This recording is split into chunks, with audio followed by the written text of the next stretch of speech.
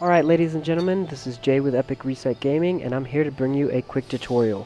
First of all, this tutorial is for people who play on PS3 or PC with a gamepad with the new game that came out called Final Fantasy XIV Online, a Realm Reborn. They redid this game, and I'll give a pretty good review once I finish endgame stuff, but for right now I just want to give you a quick tutorial to help you guys get through the game a lot easier.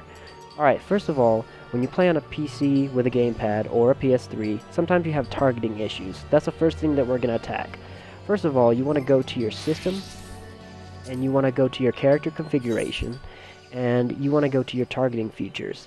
Now, targeting, you can have filters put on for each one, so you can check these. This is my settings, and I find it to be the best for me. But I have it that when my weapon is sheathed, I only target NPCs, party members, and NPC objects. When my weapon is drawn, I can only do enemies and aggroed enemies. So basically, whenever my weapon's out, I'm only attacking. When my weapon's in, I can do all the interaction stuff. This works for me. I don't know about you guys, but you can also use the custom filter cycle, which you can like hold L1 and press a button and it'll give you different ones. I find that I don't need those because of this, so it's up to you. Another thing to do after you set your filters is to disable the auto sheath weapon when not in battle. So I used to have mine delayed really long, but it didn't work for me, so I just turned it off and that worked better. So what this does is whenever you hit the L3 button, which is the left analog stick down, your weapon comes out and it stays out until you put it away. Now, if you had some pretty good eyes, you could see that my hotbar changes whenever I have my weapon out. That's what we're going to get to next. Because there's a limited amount of crossbar space at the bottom, which is only L2 and R2 giving you a certain options that you can use with your character, we're going to attack how to efficiently use that. Now, what you're looking at right now, my weapon's away. I have my interaction with the world type stuff as my main hotbar. So I have, my inventory, hunting log, character, I got my recommendations for my quests, things like that, emotes, so I can, emote NPCs or other players, signs to mark things, party. I leave this one open because I like to put key items that you use during quests on this one. It makes it a lot easier than going into your inventory and using it. And then I have my modes of transportation right here. So the only other hotbar that I have when I'm not in battle is my set 8, which is just quick access to my inventory, which pretty much just has, as you can see, high potions, there's eye drops, blah blah, stuff that I want quick access to when I'm not in battle. So those are the only two that show up. Now if you notice, when I draw my weapon, it automatically switches to set 2. And set 2, I have, several buff and, commands, plus my action skills.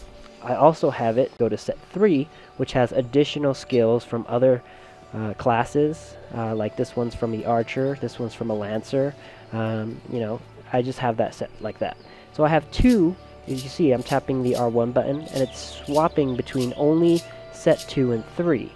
And when I sheath my weapon, I go from 1 and 8. This is really, really convenient.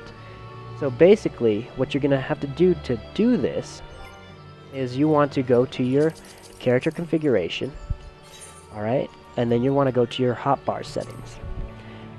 I share hotbar 8, which is all my inventory, between all my classes. So this means whatever you click in here, that hotbar is going to be shared between all of them. So if you don't want individually set hotbar 1s for each class that you have, then you could just share hotbar 1. I don't, because I have it to where this L2 and left D-pad changes my character to a different class. So this one goes to Lancer, then once I'm a Lancer, I have the same stuff everywhere else, but if I press this, I change to a Conjurer. If I go from a Conjurer and do the same thing again, I go to my archer. If I go to an archer and I do the same thing again, I'm back to my pug. So I just have it go in a big loop. I like this. I don't know if you want to do it. It's how I do it. Maybe I'll make a tutorial on that later. Anyway, for right now, going back to setting up the crossbar, basically, you're in character configuration, you go down to your crossbar settings, and On the other side of sharing, you have cross. Basically, you want to enable customization, and enable customization for weapon, or when the weapon is drawn. So this is whenever your weapon is not out, and this is when it's out. So when it's not out, I have hotbar 1 and 8, which is my interaction and inventory, and then 2 and 3, which are all action skills, battle related. Now on some of my characters I don't have anything in hotbar 3, so it won't switch to it. It'll just stay in hotbar 2. This is perfect for any type of situation where you don't want to be doing other things while you're in battle. And another thing that I like to do is set the crossbar heart controls to mixed. Instead of holding the triggers down or just tapping the triggers, you can do both at the same time. For example, I just tapped it and it holds out, and then I can do a skill and tap it again to go away, or I can hold it and press the button for the skill and then let it go and it goes away. I like this just in case whatever mood I'm in, I can do it. Other than that, guys, this is the quick tutorial on how to set up your crossbar and have easier targeting in Final Fantasy XIV.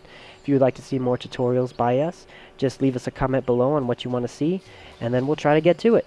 Alright guys, this is Jay, also known as Joozy,